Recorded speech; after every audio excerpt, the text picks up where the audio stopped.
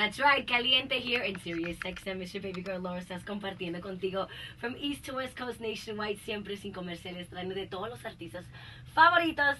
En el estudio conmigo la maravillosa, la preciosa Miss Nelly Furtado. Wow, gracias. Wow, what an introduction. Right, tan tan. Bien, bien, ¿y tú cómo estás? Ya, contenta. Ok, vamos a platicar, ok, tu cuarto álbum. Sí.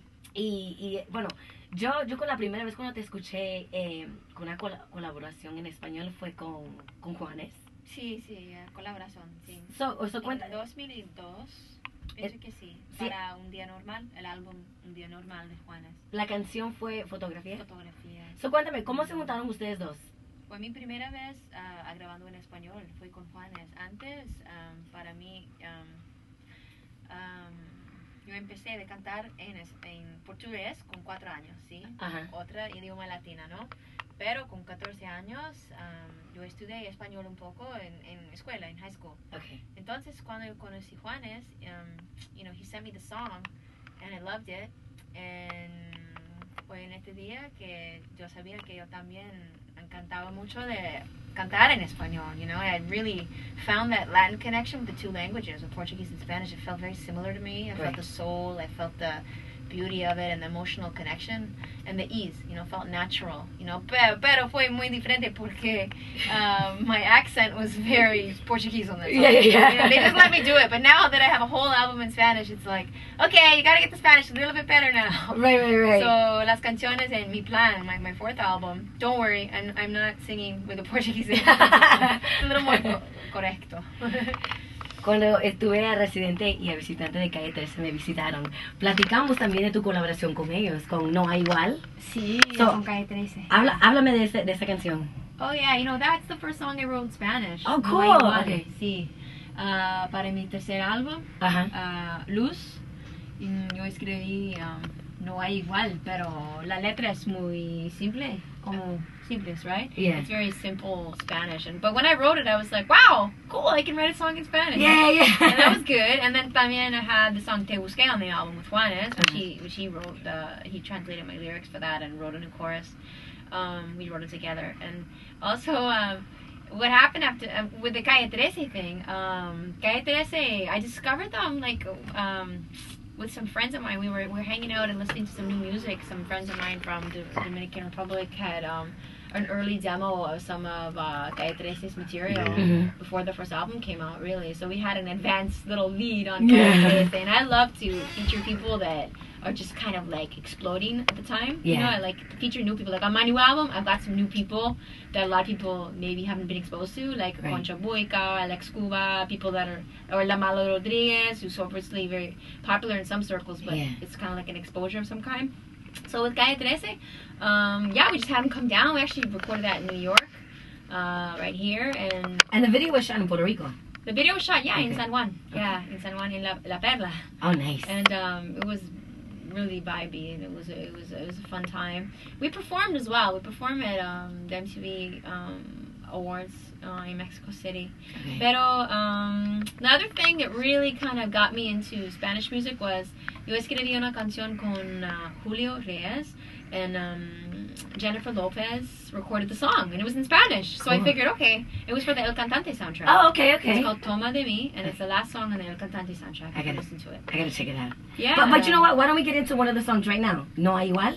Yeah, let's do it. Let's do it. Good. I'll let you present it. Okay, ahora No Hay Igual, Nelly Furtado con Calle 13. Check it out. Right here in Caliente, Sirius XM. And, ready? And we're back. Caliente, Sirius XM, Laura Stylez in studio with, Nelly Furtado. Estamos platicando de her collaborations, her new venture into música latina. Bueno, hablemos. Mi plan. Mi plan. Pero mi plan es no tener un plan. Yo te iba a preguntar, ¿cuál es tu plan? No tener un plan. Es mi plan, porque pienso que solo Dios sabe mi plan, right? Cosas pasan en la vida y nunca sabes, right? You never know what's going to happen next.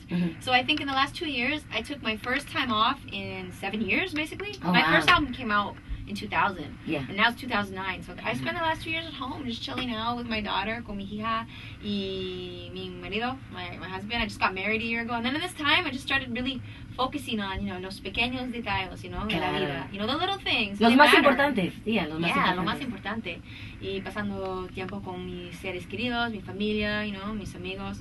And so I just kind of, this album is super personal. It's super personal. And it's just songs, a lot of love songs. My first single is called Manos al Aire. And it's all about, you know, you have to be vulnerable in love. You know what I mean? Because las palabras pueden ser como armas, right? Claro que sí. And if you abuse love, you know what I mean, then love isn't good to you sometimes, you know? Right. So in Manos al Aire, I'm in an argument, you know, with my guy, and we're talking, and I'm being kind of harsh and I'm aggressive, but at the same time in the chorus I say, you know what? I'll be the first one to say I'm sorry. You know, I'm sorry. Yeah. And in the video too, like, we have a heated argument, and slowly, you know, I'm wearing all these army clothes. I start off in a big truck. And all of a sudden, I throw away my baseball bats, I throw away my high-heeled shoes, my curling iron, everything I could use as a weapon, I throw away onto the street. A slingshot, a boxing glove. And then I get rid of all my army gear. And then, después en el fin del video, I arrive at his door with just, you know, a tank top and shorts or whatever. I'm just like, I'm ready to say I'm sorry, you know? So that's what the song's about. And all these songs, it really came from real experiences. I have a song called Feliz Cumpleaños, and that song is about, I wrote it the day after I turned 30. I quit 30 the day before. And then I came into the studio and I wrote a song called Feliz Cumpleaños, pero no es una canción tan feliz, you know? It's kind of a little, like, melancólica, you know? It's like, kind of like, no es triste, pero it's just about birthdays and how sometimes you might feel sad because you maybe lost a loved one. Of course, yeah. Or just the other side of birthdays, that other feeling you feel sometimes. Yeah. So, and then I have another song called Suficiente Tiempo, which I think everybody can relate to. Is like, in today's world, you never have enough time for yourself in a day. And let alone for the one you love. Like, you don't have time to make that phone call, I love you, honey, I love you, baby, you know, or like, let's have a date tonight, you know. You don't have time because you're driving around the city, your apartment's a mess, you need to get groceries, whatever, you know. Yeah. So that's a song I did with Salam Remy, who's a really cool producer. Oh, I love Salam. Yeah, he produced 2 tracks on my album. Oh, cool. Yeah, in Spanish. Yeah, I could get down in Spanish too. That's super cool. Well, let's check. Well, one of our DJs has been playing Manos al Aire, but this was the one featuring Franco El Gorila. Oh, perfect. I love that remix. Yeah, so why don't we play it right now? Yeah, con Franco. So go ahead. Gorila. Right here on Caliente, Sirius XM.